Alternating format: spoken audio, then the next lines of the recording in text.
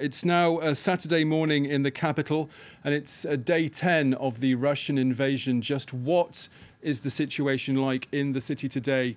What are you, your neighbours and other city dwellers worried about the most? Hello. Yes, the situation, well, actually at night I didn't hear anything because I live now in a bomb shelter, which is our theater, and the guys made it one of the training rooms into a kitchen, and the room which is the furthest from the window is the room where we sleep. Yesterday, when we were going through the streets, there were sirens and we heard huge explosions. 5 minutes later, we saw that Irpin, which is 20 kilometers away from Kyiv, was bombed.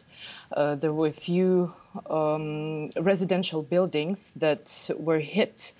And they are ruined now completely. But as our military defense ministry says, Kyiv is under defense now, and our military forces are working well. Yeah. In terms of food and supplies and so forth, do you have everything that you need? At the moment, yes. Yesterday, I came back to Kyiv. I left Kyiv on the 26th of February, and we were staying not far from the city, from the capital. But it's impossible to be far from here, because I guess that's the idea of the Russian occupiers, to hit the power plants, especially the nuclear power plants, to hit to leave cities without electricity, so all the people are gone. All the people panic, and I feel, and there are a few of us who feel that it's important to stay in the city, to help somehow, at least to be in a field to give interviews, you know, it's important to stay here, because otherwise, what else do we defend if it's not people? Has the Ukrainian government been giving civilians advice on what to do in the event that the Russians enter the city? Of course, but this is something something we all don't know. You know, they do give advice a lot. There are a few channels on social media that it's called Ready for Everything. And you can find everything there, like what to take with you if you're gone to the bomb shelter, what to take with you, how to make Molotov cocktail, and so on. But I can't say that there is a specific instruction what to do if the city is occupied.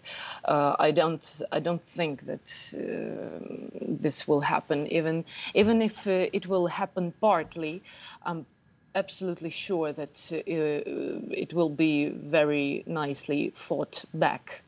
What do you make of the steps that have been taken to date by the West to punish Russia and to try and bring this conflict to an end? And what more, in your view, could and should be done? In my view, I've lived in Kyiv for 13 years, and the first thing when I graduated from the university was that Russia invaded Ukraine in the middle of a revolution. And the government was pro-Russian then, so we didn't want it.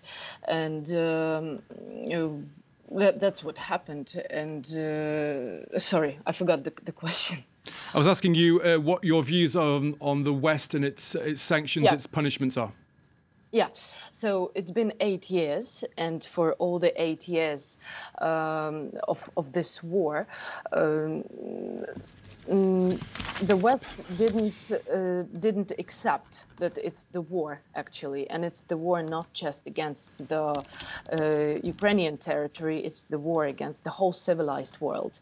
And these sanctions, I'm really happy that this is happening now, but it's late because people are dead already, a lot of people, and this could have been prevented if this happened earlier.